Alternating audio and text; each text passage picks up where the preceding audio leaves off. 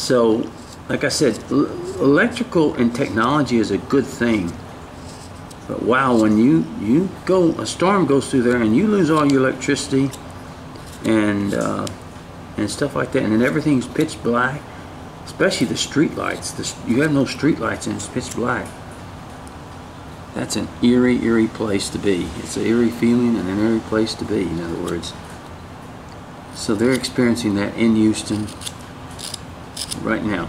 All right, and the next thing we want to do is just go ahead and come over here, and let's just come across here and make like a little that's coming off a little bit more, like right in here. Okay, and then we cut this just like this, and then we come in here. This will round off, that way we can round off the face even a little bit more. We're not going to put a face on her. We're just going to leave it bare.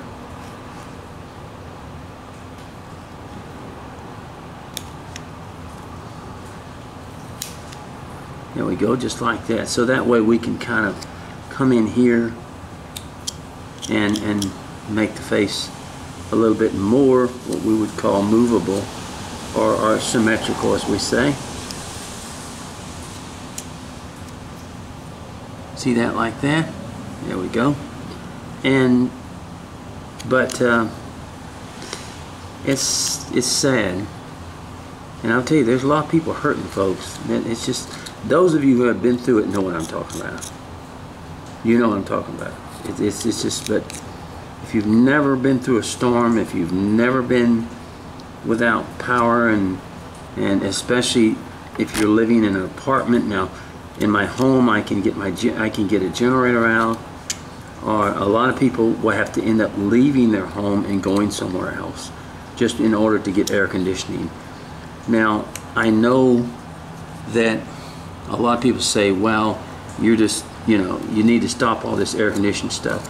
The problem is, in a lot of those situations, and this is what we, now when we're outside and we don't have air conditioning sometimes, now I know the heat gets very humid and heat down here in Texas, but more than that, for those old people, they just can't go nowhere, so they're stuck in this place. And to me, it ought to be mandatory in a nursing home or whatever. They should force them to have generators, but they don't. You know, some kind of backup generator for the people, but they don't do it. So these people are left without any help, any means. Okay, I'm just trying to bring this up in here, and this is very bad on these old people, and this is what is going on.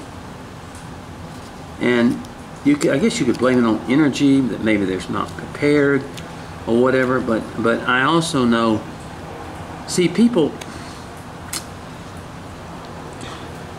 I worked in the industry long enough that I know how long it takes a lot of times to do things. Things do not, always a day does not solve problems, okay? We think everything should be, you know, people keep talking about over in Houston, they've got bucket trucks that they look and they see are sitting there and they're not doing anything, and they should be over there. The issue is, I worked in industry long enough to understand that safety is the #1 goal, especially when you're working electricity. And it's not that these people are just sitting around not doing anything.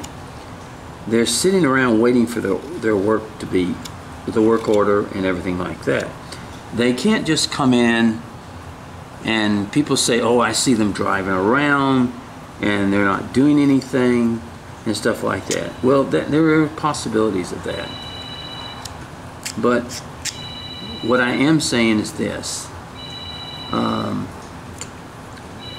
When you have a job to do, there's a work order that has to be given before you can do that job. That's why a lot of these guys at these stations are not working as well. And so what you run into is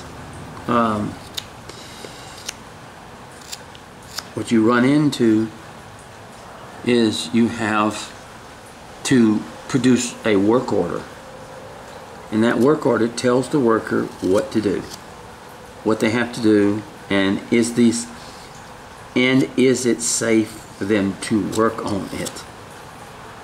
Now, even if they're the ones that safe it or whatever, you have to make sure, especially with electricity, and anyone that was an electrician or a lineman or anything knows that all has to make sure that it's ready for the people to work on it, or you're going to get somebody electrocuted and killed. That's all there is to it.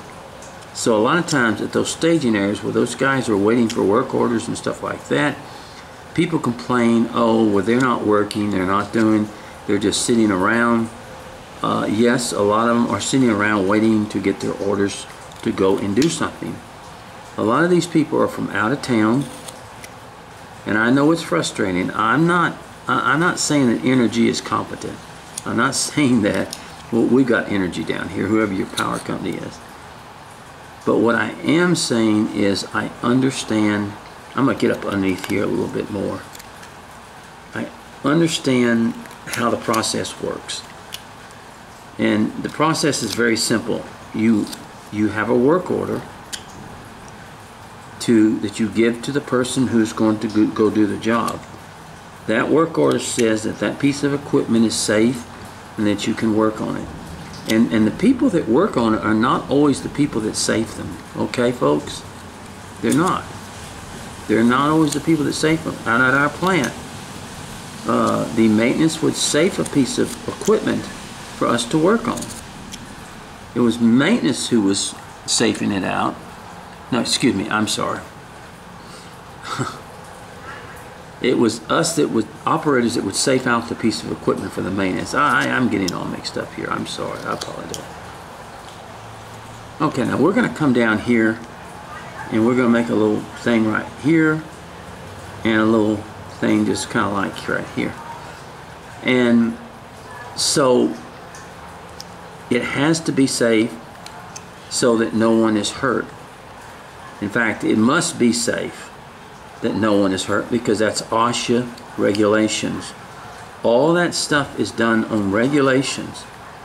And before a person can work on it, it must be checked. It must be safe. What the public doesn't understand a lot of times is they think, well, these guys driving around here, you can simply walk up there and say, hey, I don't have any electricity, over here, and you need to come over and fix this real quick. That doesn't work that way, folks. Because number one, you don't know if it's safe, and number two, it has to be safe, and number three, if it's not on the schedule, that is the piece of equipment they want worked on right at that moment. Because a lot of times when it comes to electricity, now I'm going to come here on the hands. I'm just going to kind of go up like this.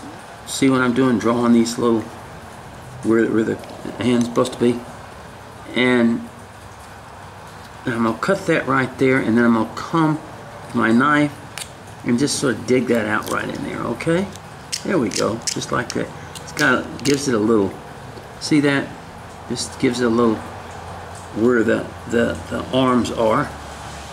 So that piece of equipment, you just can't because someone tells you, oh, you need to work on this, they're going to. Now, yeah, I admit that they probably should have some more people and all that other stuff, but I don't exactly know how they deal. But everything has to meet the requirements before those men can go and work on that thing safely.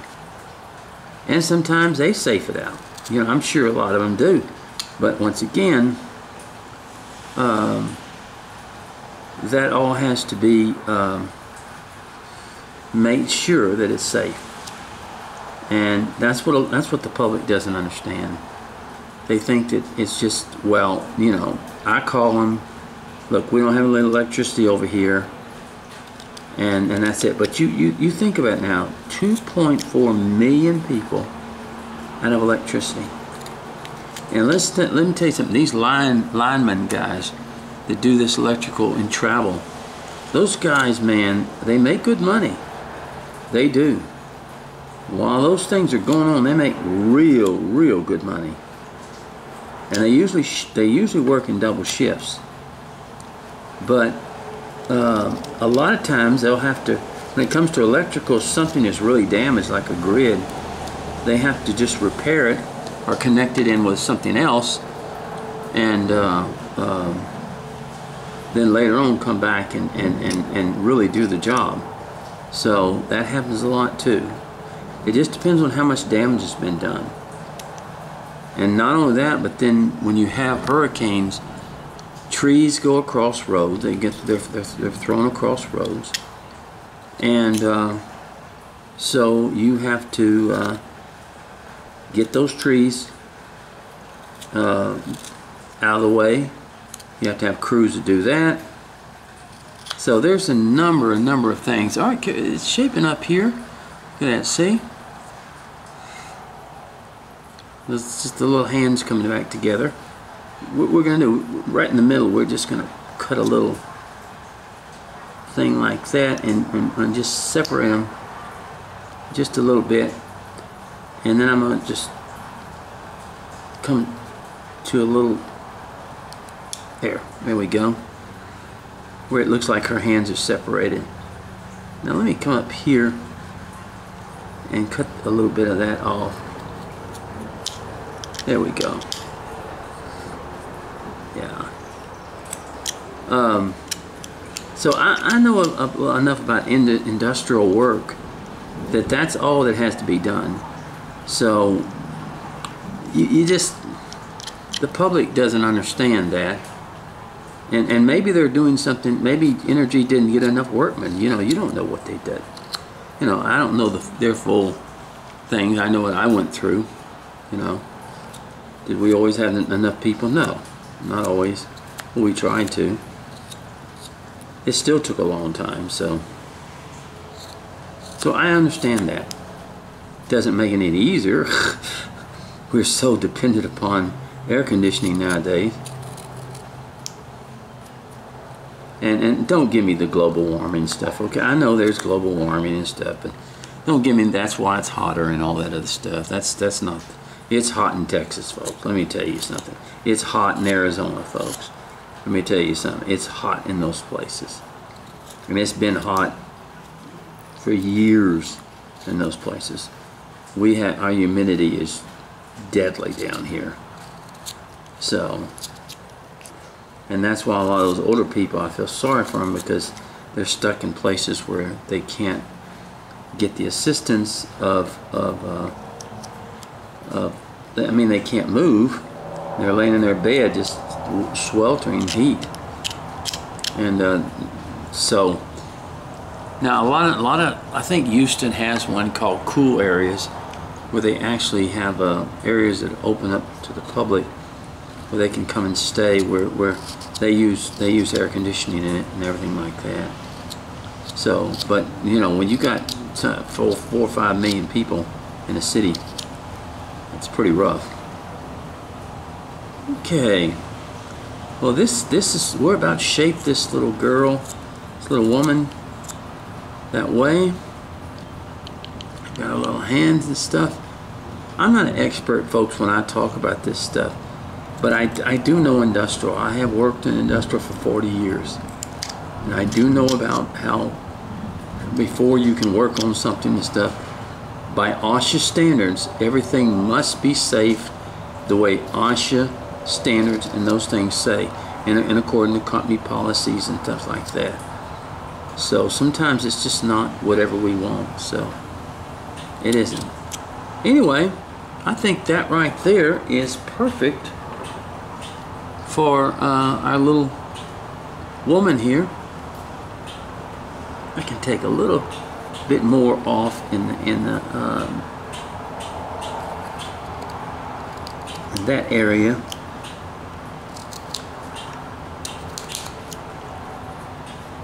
Okay.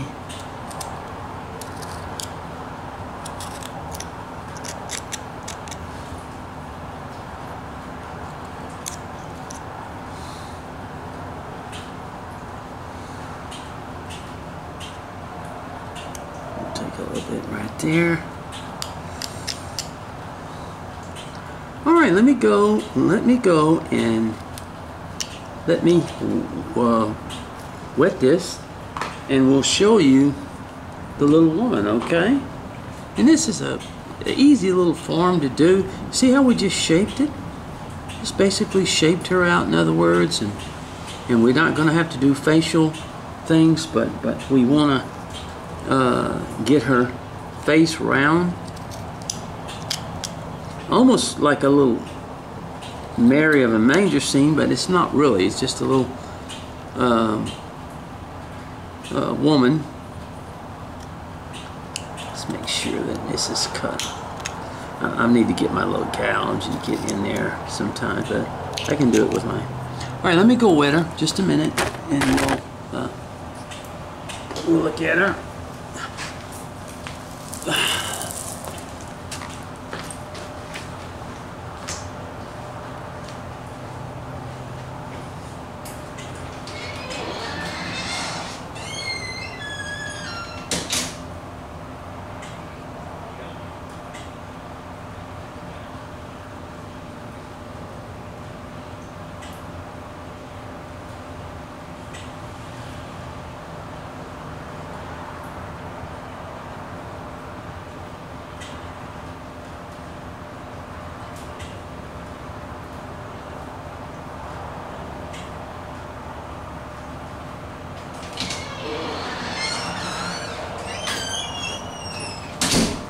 Okay.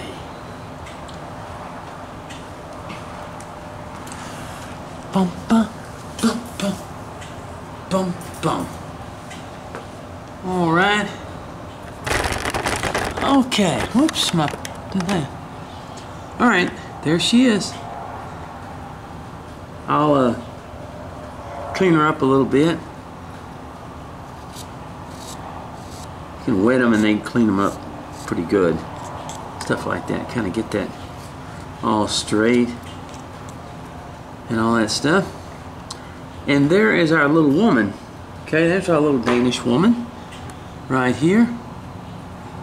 And she's not really kneeling, she's actually standing is what she's doing. Just got our hands together. I could have put a little pot in her hand, but we'll just save it for something simple, like I said, something very, very simple.